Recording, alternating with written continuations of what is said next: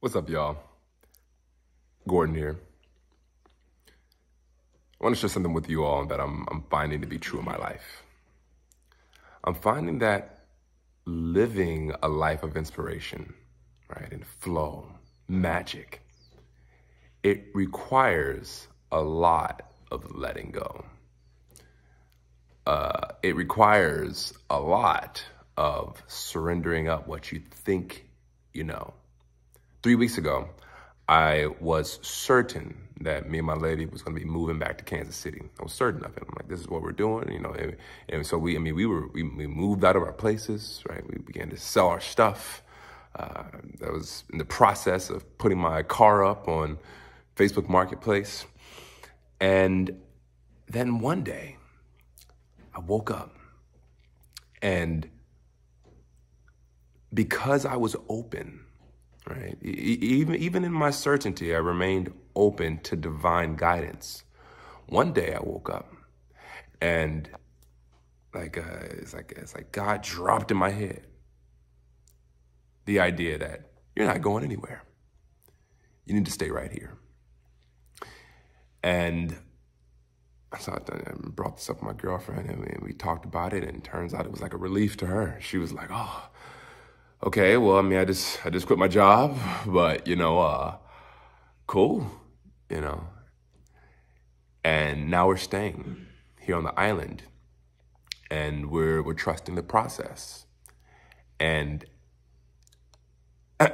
it's so funny, man, because I was certain, I knew we were going to move back. But here we are. And I think it's so important in life to be able to change your mind. A lot of us, I think, we get attached, to what we think we're going to do, or what we think we're going to become, or what we think we need. But if you're intending to live a life of inspiration, right? Well, that means you're also leaning on spirit. You're tapped into spirit, and you're co-creating, you're collaborating with spirit. And oftentimes spirit is working in ways that your mind is not perceiving.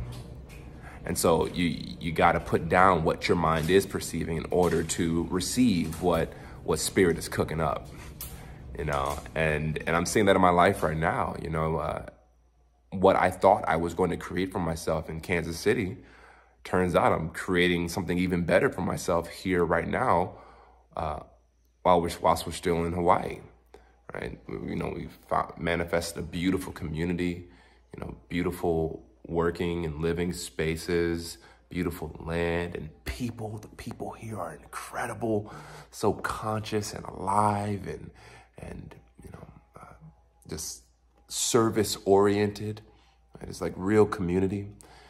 And it's better than what we were, let's speak for myself, it's better than what I was imagining, And so, yeah, this a quick video inviting you to remain open whilst determined, right?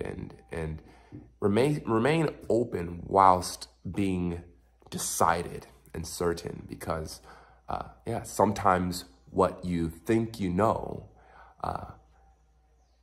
ain't got nothing on what spirit has in store for you. So, love y'all. I'm about to get back to writing. I'm writing a book right now. I'm about to get back to that. If you found this useful, inspiring, leave a like, all that good stuff, and just pass it on in your own unique way. Pass on the love. So, all right, y'all. Peace.